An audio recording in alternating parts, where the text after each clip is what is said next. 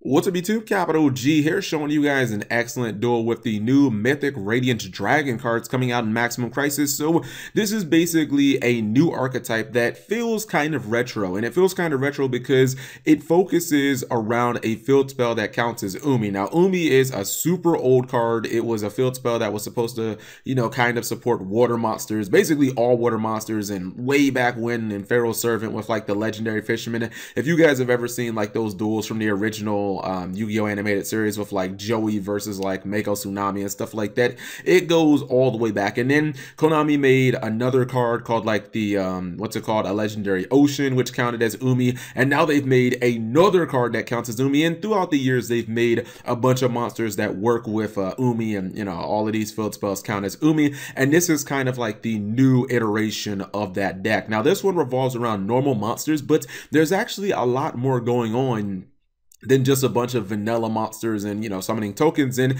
there's a couple of cool things that this deck and this new archetype can actually do. For one, the traps can be activated from the hand during either player's turn, which is really cool because it means that your opponent is not gonna see a lot of the shit that you're basically throwing at them, because you never have to put the cards on the field, and it makes it a lot less susceptible to things like MST and Twin Twister. Like, they have their own Regeki Break, which is this card, and it's really good because it's actually searchable as well. They have another trap that's basically a Fiendish Chain slash, it's like a Fiendish Chain and a Shrink kind of built into one card. So I'm going to go ahead and roll this, and I'm just going to really explain what's going on at the top. He's playing against DDDs. You guys know DDDs, like, Silent Kepler and Formula Synchron, Allure Dark. Like, you guys know all of this basic stuff. Now, what's really cool is the field spell, like, anytime that your opponent activates an effect, when the field spell is up, as long as you don't control any, as long as you don't have any tokens, you actually get a free token. And it's not like a little scapegoat token or something like that. I'm going to show you.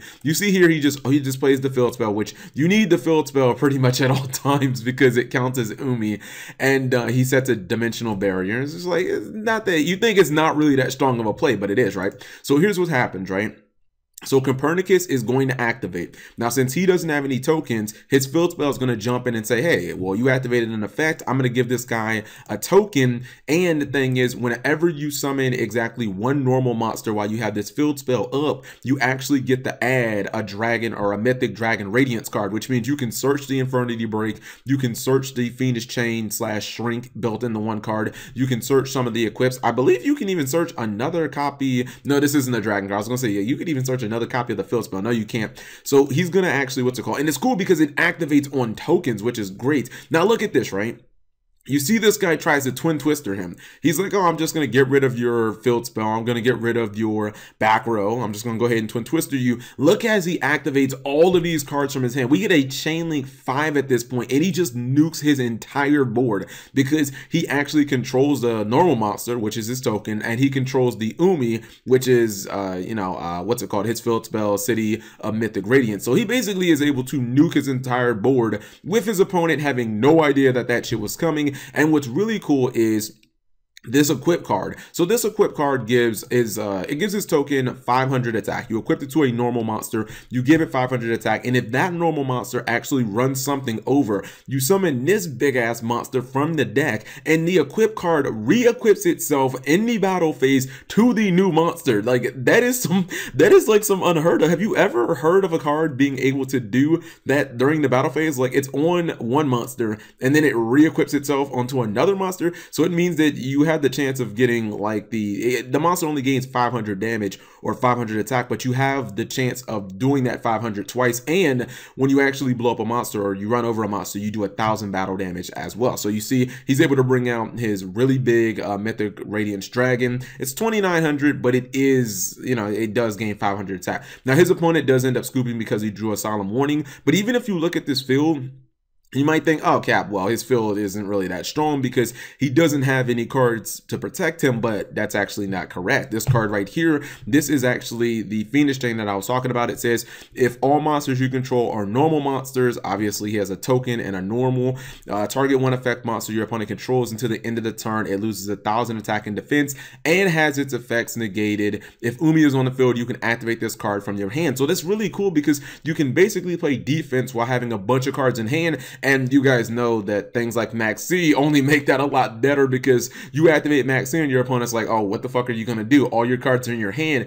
Little do they know you're drawing Phoenix Chains and, you know, Infernity Breaks, and you're ready to just, none of these cards are once per turn either, so you can just activate them, just keep activating them as you draw them. So I think this deck is actually really interesting. And if you guys haven't guessed by now, since you are running a lot of normal water monsters, obviously Bahamut Shark and Totally Awesome come into play.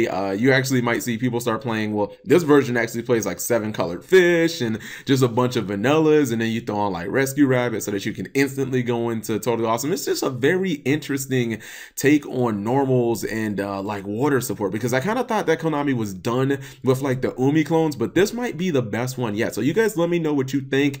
And I'll probably do an in-depth discussion on these cards. Or you know what? Nah, I'll probably just do what's it called. I'll probably try and do more videos with this deck so that I can just kind of show it. So I can just kind of show you guys it in action so that you guys just get a better visual understanding. Because it's one thing to kind of tell what the cards do, and then it's another thing to actually show you what they can do. But it's kind of crazy, because when is the last time you've seen a deck that kind of revolves around just normal monsters and like summoning tokens? Like, there's not a lot of tokens. Not a lot of token decks. I just like the fact that when you summon a token, you instantly get the plus off the token. It's not just getting a token and getting a sizable monster, but you instantly get to search any of your Mythic Dragon like Radiance cards, and that's really good when you can search a Phoenix Chain or a Regeki Break straight from your deck. So you guys let me know what you think. Thank you for watching, as always.